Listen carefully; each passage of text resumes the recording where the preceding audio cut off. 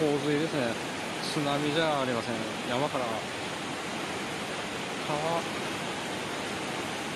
大谷川から全部多分国道に向けて出てます。自分の車も水没してますね。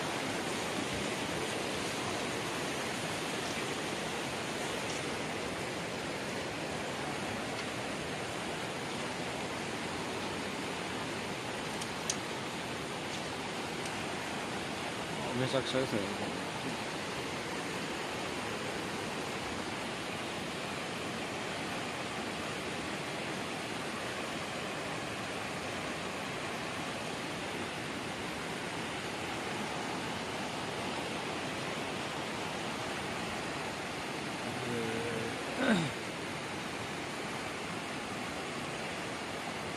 とりあえず今日は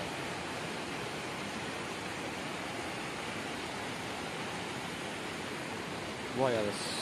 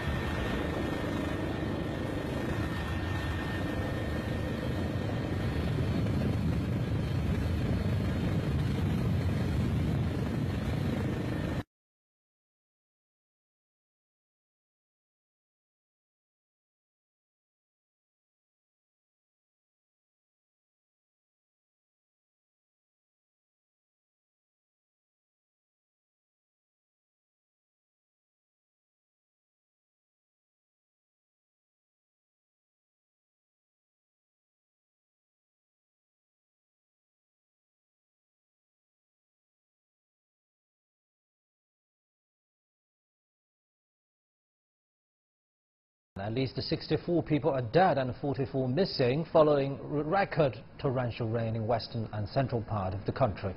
More than 2 million people have been ordered to evacuate their homes. Tens of thousands of rescue workers, police and military personnel are pulling people to safety. And the Weather Authority has issued its highest level warning for affected areas. The bad weather is also affecting local transportation systems.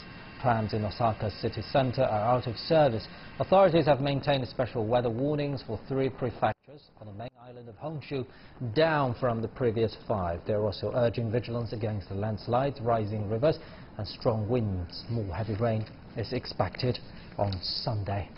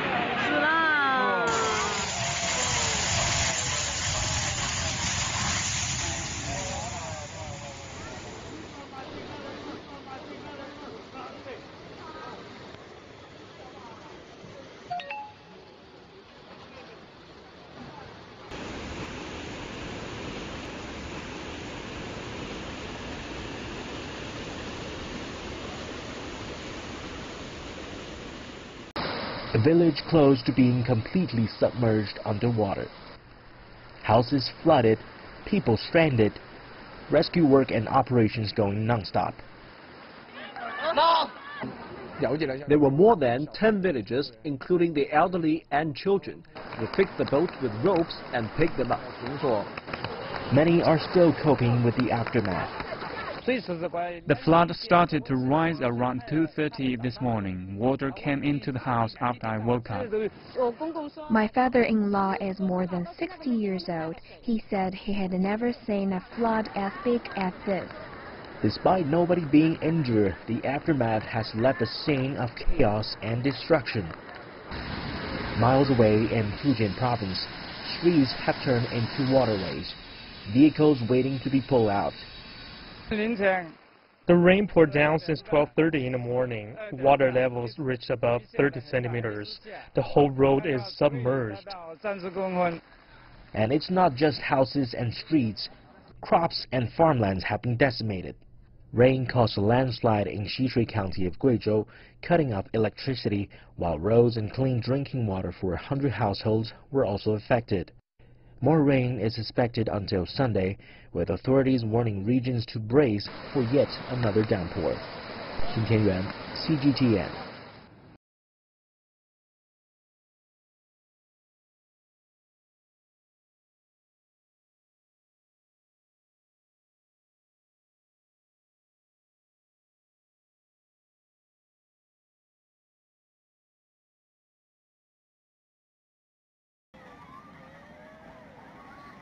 Lên từ nhau đó trẻ ơi!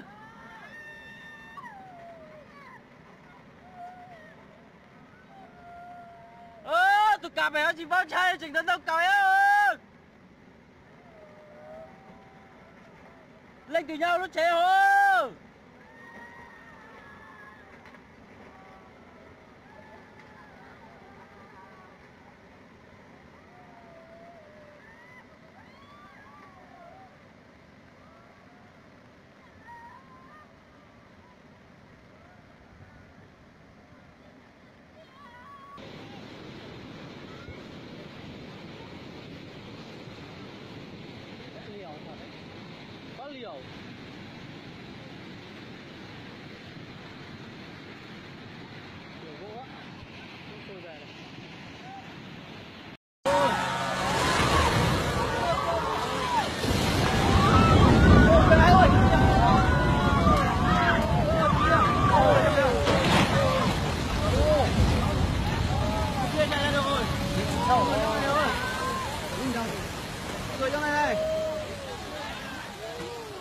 kia hay nhảy ra rồi. Người chạy ra bên kia. Đâu? Bên kia người nhảy ra chưa? Bên này người nhảy ra rồi, bên kia nữa. Thằng máy máy đeo đen kìa. Thằng bên này cũng ra được rồi.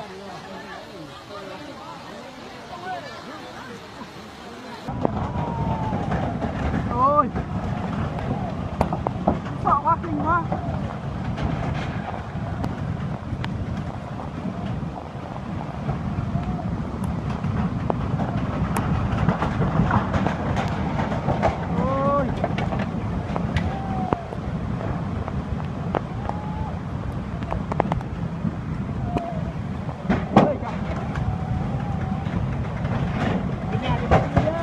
Bay rồi. Tay tặng đi hết.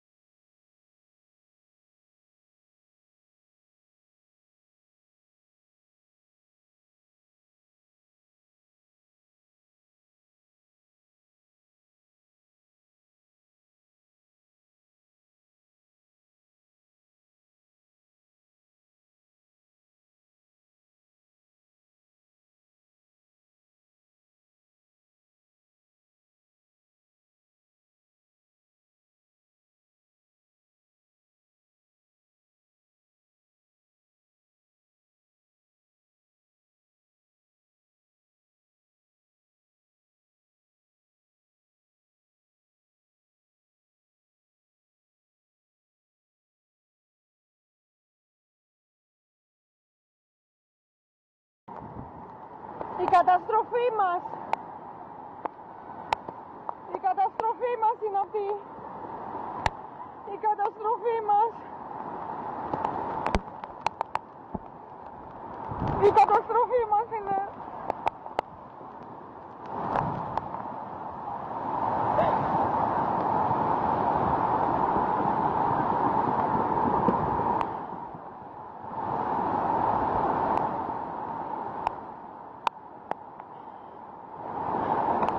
Η καταστροφή μας είναι αυτή.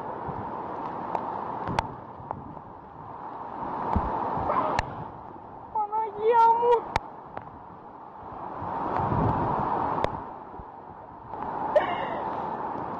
Παναγία μου.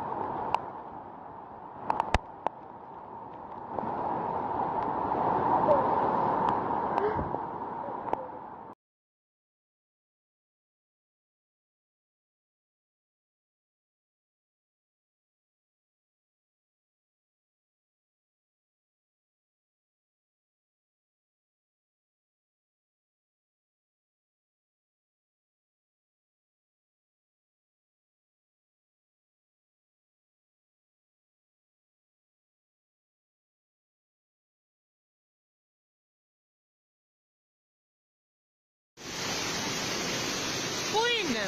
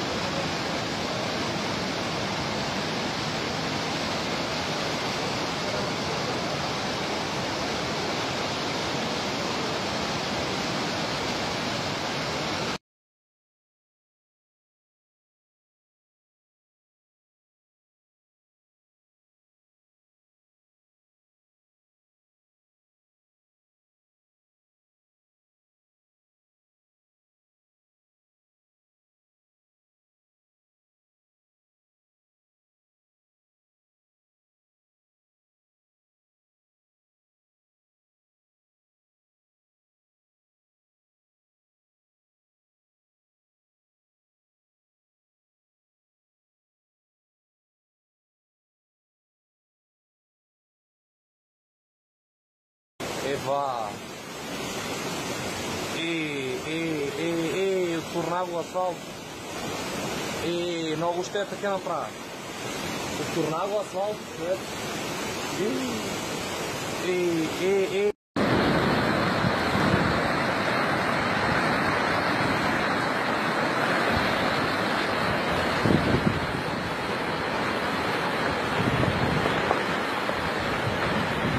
Eu acho que caminhão no troço.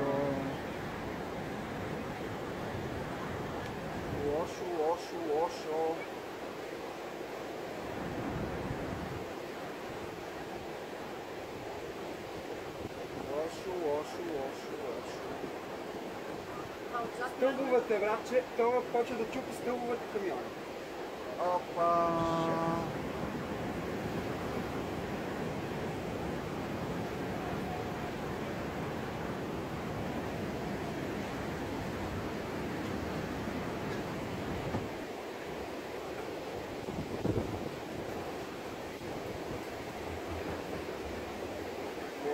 Essa caminhão ще се обърне сигурно. Той ще чупи един стълб. Така ли? Кой стълб? Ами вече е долу на земята, там имаше стълб. А не, ето го, той е наклонен, дето го виждаше наклонен.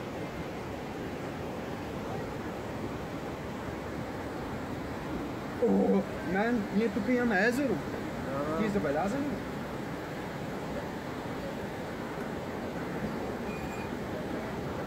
Хайде да си ходят тия коли.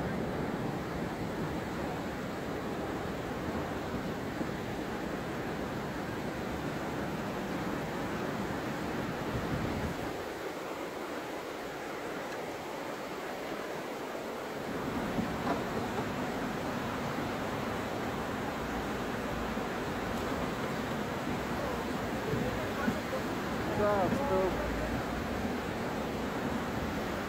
Камиона идва. Газови бутилки.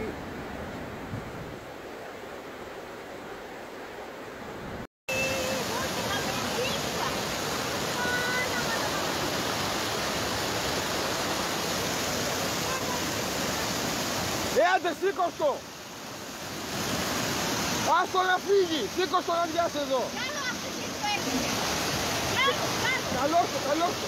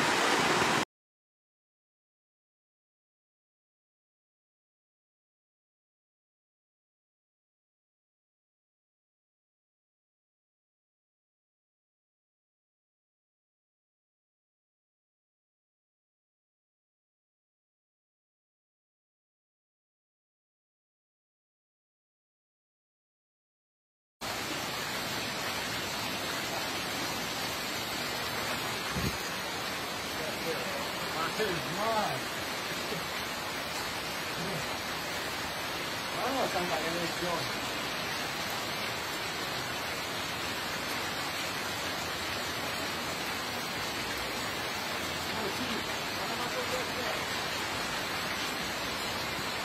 Boah.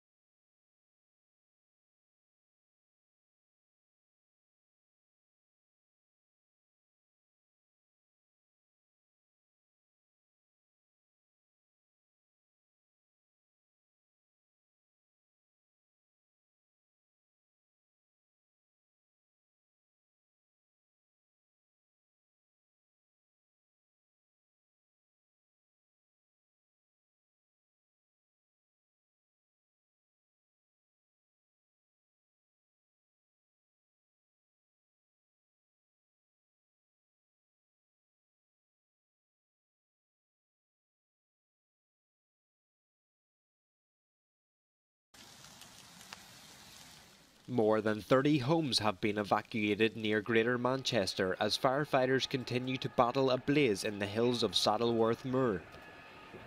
The Greater Manchester Police have declared the blaze a major incident as the fire has continued to spread since Sunday night. We decided to call a major incident, and by calling a major incident, that's kind of the trigger point which brings multi-agencies together to talk about how best to deal with the situation collectively. So the major incident will stay in place for the time being, but that doesn't mean the fire is any worse. It just means that we want to continue to work with partners to deal with this situation. The smoke from the blaze is visible from 13 kilometres away. Schools were closed on Wednesday and residents have been told to stay indoors. The police have yet to establish the cause of the blaze.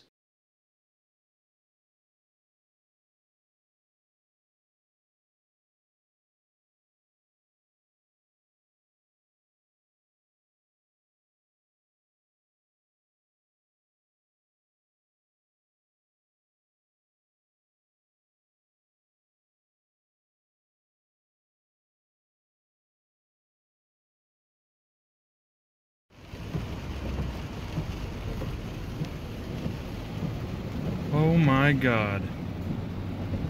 Look at this frightening video. This was taken in Des Moines late Saturday night. A woman stuck inside her car with her 2 kids when she finally decides to get out and try to make a run for it. You can see the water looks like a rushing river around her leg. A weekend of torrential rain has caused historic flooding around the Des Moines, Iowa area. As of this morning, most rivers and creeks crested, sending floodwaters into homes and businesses as well.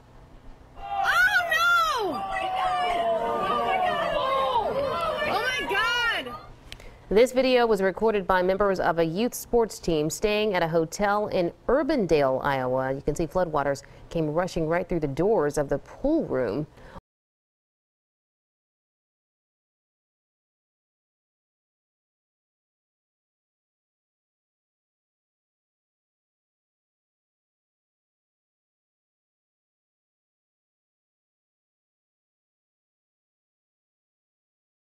Much of Houston was underwater today. Up to 7.5 inches of rain fell in parts of the city.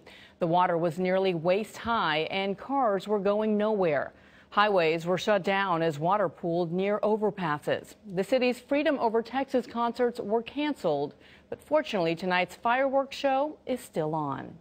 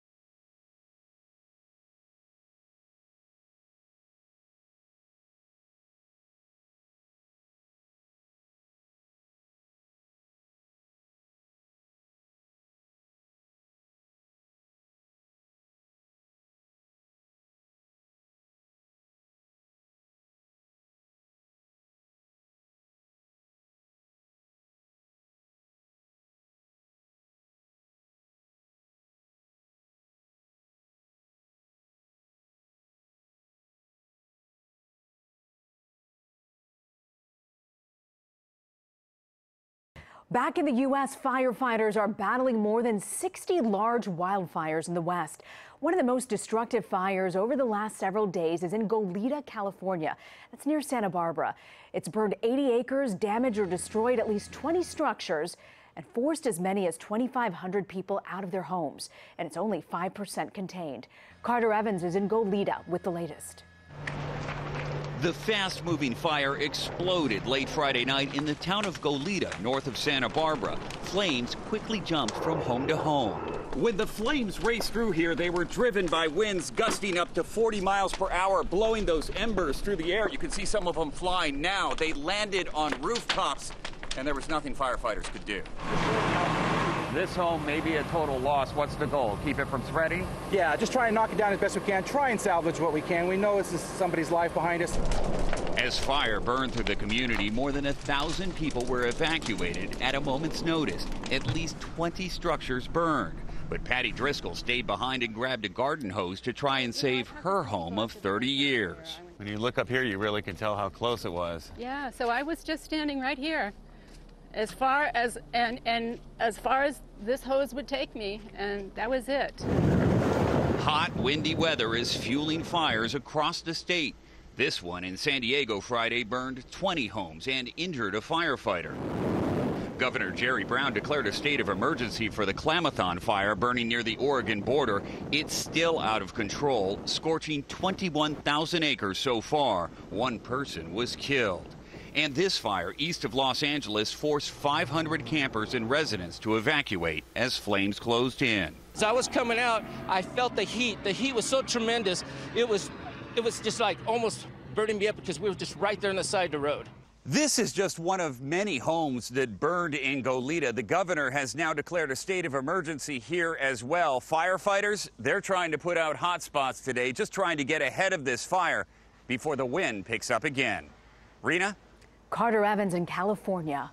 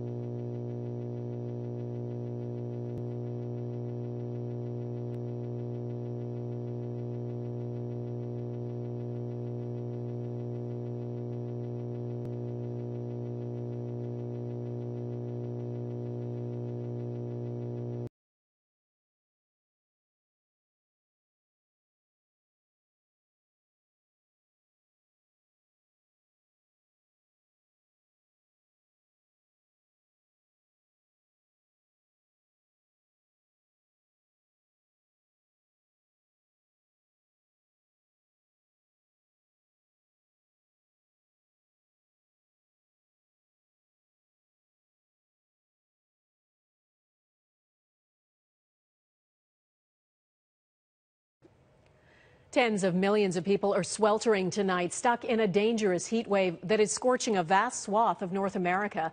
Much of the eastern United States is sweltering in another day of 35-degree heat, and over 100 million Americans are being told to stay inside and keep cool this July 4th holiday. In Canada, the sixth day of a heat wave has been deadly. 12 deaths in Montreal are being blamed on the heat, and in Quebec's eastern townships, 5 people have died. In Montreal, records were smashed on Monday when it hit 36.6 degrees. With the humidity, that feels more like 40-plus degrees.